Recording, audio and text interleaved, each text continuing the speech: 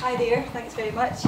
I believe that talent is universal, however, I believe also that opportunity isn't. And my reason for saying that is, I suppose, from my own personal experience. I was really lucky. I grew up in a house that was filled with love and a lot of safety and a lot of caring. However, there wasn't a lot of money. My dad was a lorry driver, he worked really long hours. My mum worked in a factory, she worked really long hours.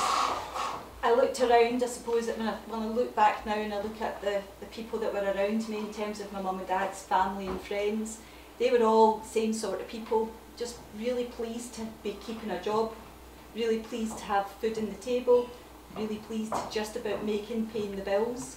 And I'd like to think that, you know, life's moved on from that, but I've spent 30 years of my career working with particularly challenged communities, but I don't like to call it that. I think it's communities of opportunity, because I think if we as society actually looked at the people that are really getting left behind and actually invested and made lots of changes, these communities become much more empowered, they actually contribute to our economy, and actually in terms of the well-being of society, we make a positive change.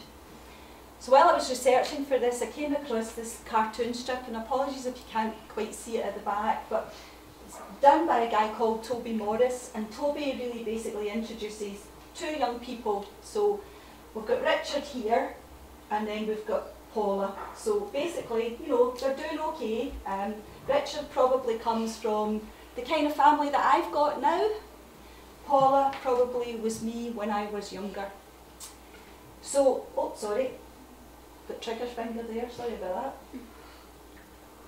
that. Richard's lucky, as you can see, he's got lots of toys, he's got, you know, he's living in a house that's got loads of books, there's probably a great central heating system, there's probably masses of masses of clothes in his wardrobe. Paula is living in a house with bare floorboards, as one of our speakers earlier talked about, very, very, you know, evocative in the way that she described our own childhood. A similar sort of situation.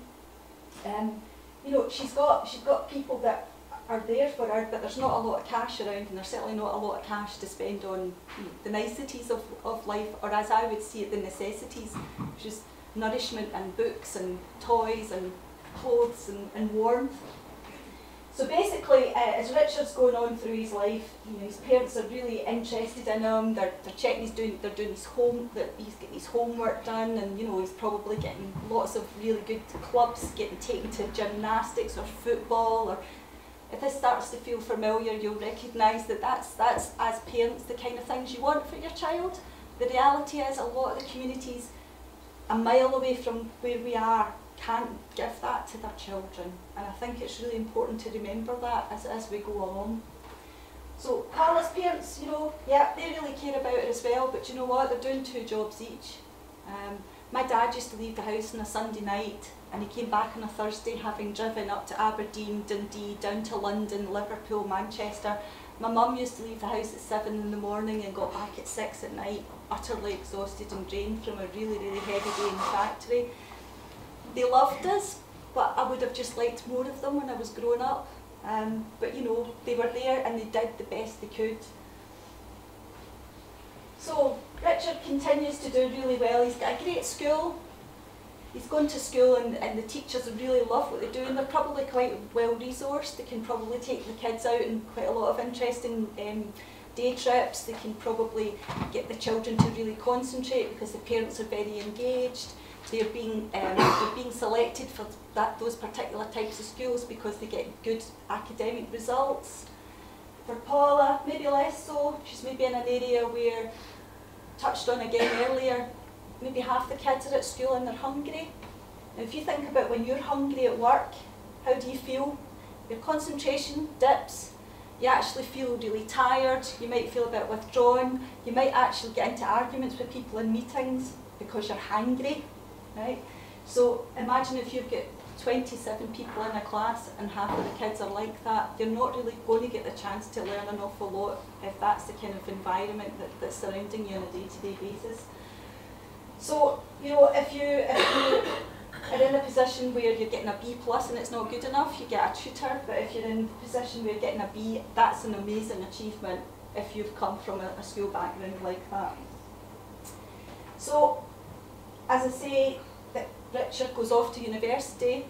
Mum and Dad are paying for him. Put my hand up, got a son at university just now. Mum and Dad are paying his rent. He still works, he's got his own part-time job, but I'm paying his rent and his dad's paying his rent.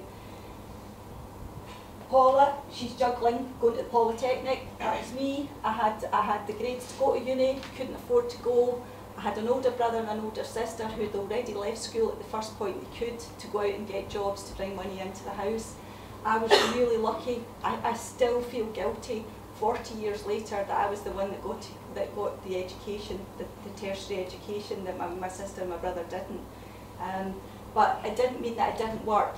I had a cleaning job 2 days a week in the morning before I went to college, and I actually worked in a bar a couple of nights a week, and I also sang in a band. So I had a work ethic, but it really did impact probably quite negatively on my experience of studying. So I think that's another thing to think about. Paula's really had a bad time of it. She's had caring responsibilities as well, and a lot of the young people that we work with, particularly in the not-for-profit sector, they are in that position. When you grow up in poverty, it comes with lots of additional challenges, as the film we saw of the TEDmed, wasn't it, presentation.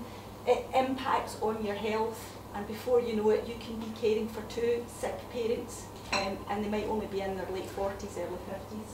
My dad was the eldest of 15 children. His dad died at the age of 42. Very, very difficult life, and it just perpetuates the challenge we have going through our lives. Then we've got the whole, it just keeps building up and building up. You don't have the social capital. Sorry, I missed a key point there, which was Richard wants a bit of work experience. Dad's got a really great network. Now, when I was 20, I had no idea what a network was.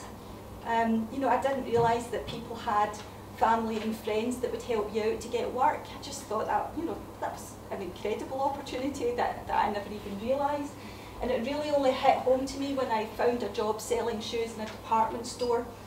And the people I was at college with started doing things like working in the Daily Record or STV or PR companies, or really interesting roles. And when I dug a little bit deeper how they got them, well, my dad knew somebody, or my mum worked with somebody, or my dad plays golf with. I didn't have that, and a lot of the young people that we work with in the third sector don't have that either. So right away from the very get-go, your social capital's in the red. You don't have people that can give you that necessary hand up, not a hand out. That's not what this is about. This is about giving people a hand up to get them moving on to a more positive place. And then it just becomes insidious.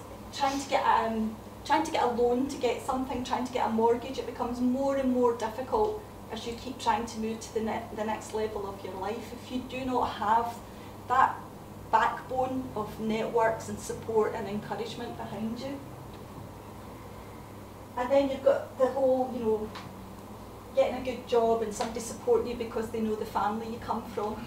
And it becomes another layer of challenge that poor Paula has to try and fight her way through. And then we've got Richard being Mr. Successful. He's probably won an award or he's been promoted, and it's just fantastic. And we've got Paula here who's trying to earn a bit of extra cash, and she's the waitress for the event. Now, what I would hope is that my son, who has had the advantage of my network and has had lots of work experience throughout his life and has worked really hard for it, does not ever use those words that Richard uses, that nobody's ever handed him anything on a plate. Because I would be incredibly ashamed of him if that was the case. The other thing I just wanted to touch on is, I suppose, the notion of a self-made man or a self-made woman. I don't think that ever exists. I think we are all a result of every kind word we've ever been given, of every bit of encouragement we've ever been, someone's given us. Even the negative that we get, that's that makes the character of who we are and what we do with life. Personally, I think that I've also got a 15-year-old daughter, and I get fed up when I go to parents' nights and all anyone ever wants to talk about is her academic achievements. I know what they are. I know the percentages that she gets in her exams. What I want to know is she kind? Is she thoughtful? Does she support people? Does she play? Does she make friends? Is she socialised? Actually, I think these are the things that you take with you, and education's important, but actually let's start valuing other things that aren't just about your educational results, and help people to move on and to appreciate each other. I love a quote that's attributed to Winston Churchill, which is, you make a life by what you get, but you make a living by what you get, but you make a life by what you give. And the roles that I've always had, I've always been incredibly supported and encouraged by the people who give, in terms of their time, in terms of their expertise, and just even seeing some of the slides up earlier that Robert put up about the number of people giving volunteering hours to the number of charities we have in Scotland, that made my heart swell, because it's very easy to keep thinking in your own little bubble that you are, you're really busy, you've got your own family, you've got your own focuses and your own challenges. But the number of people that step out of that and give 2, 3, 4, 5 hours a week to help other people, I think is an incredibly inspiring thing to do. And also I think the impact of that can go on and on and on for years. Just on Friday I got a text message from a young woman that I helped a couple of years ago with a bit of advice. She was in a very difficult place. And I'll be perfectly frank with you, I completely forgot that I had done it. And she sent me a text on Friday, and I was thinking, who is this girl? She asked if I would phone her, phoned her, and then it clicked that when she started to tell me what the situation was. She was phoning me to tell me that it had taken 2 years to get the bit of advice I'd given her into action, but it actually worked for her, and she was in a much, much better place, both mentally and financially. And no matter what happens to me for the rest of this month, I think when things get tough, I'll think about that, because you can never, as a volunteer, forget that these things can have impacts for, it's almost like throwing a pebble on the river or pebble on the water of the pond, and it just watching the ripple effect. I think I'd just like to kind of finish off by just asking all of you to think about this, which is to be kind. Just to be kind to people. If you find yourself about to say something negative or not particularly harmonious in the life that you have, whether that be at work or be at home, try and keep those words in and just try and think about it in a much more kind way. My sister-in-law is a Samaritan, and she said that the number of older people that phone and they just want to speak because they are so incredibly lonely.